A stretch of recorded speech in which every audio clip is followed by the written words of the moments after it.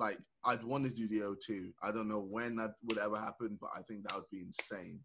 And yeah, like, you know, my best eyes, indoor stadium in England. yeah, 100%. Like, my eyes, I'm aiming for Jake. Like, that's, I feel like I need to finish this whole YouTube boxing thing off, and he's the guy that. Don't you think that's risky though, Gabe? Like, I feel like that's so many people say that because like, you don't need to. Like, we live in a world, right? And I know, like, fighters will probably be watching this, going, "Oh my God, they're debating whether he should fight."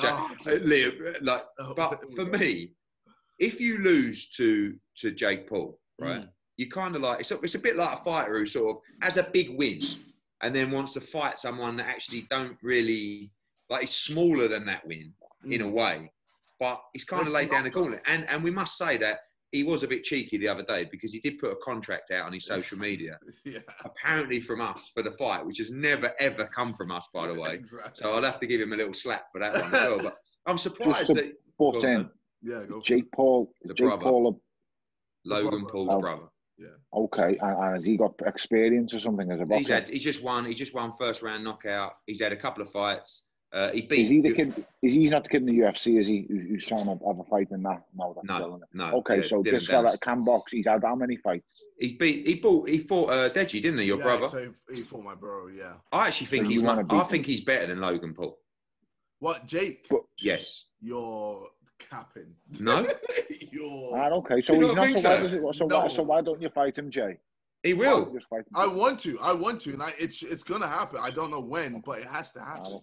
But and do you feel like beating him is that's going to be the crescendo? That's it. That is like the ultimate. But like the thing is, because everyone's like, oh, you don't need to, But you know, all my life I've taken risks. You know, I took a risk when I fought Logan. You know, the first time and the second time, my whole legacy was on the line. Imagine if I lost to Logan. I can't make the music that I'm making. Yeah. I can't make a song called Undefeated. Like, you know what I mean? Like.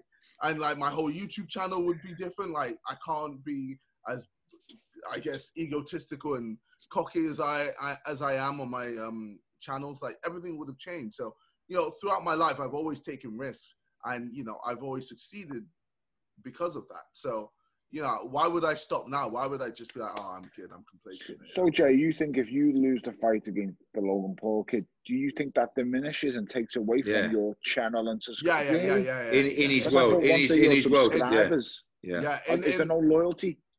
No, it is, but it's just bragging rights. It's just like it just changes everything. The memes when he won and Logan went over on the floor. Like honestly, it's like it was. Honestly, Tony, like in terms of the bragging rights and what it meant to him, I've not actually.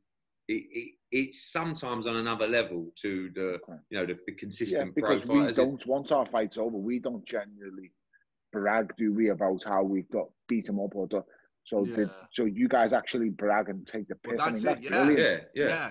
I think that's great. I wish I could have done that. And then you just make more and more videos on it to showcase it. And then but also the fan loyalty, right?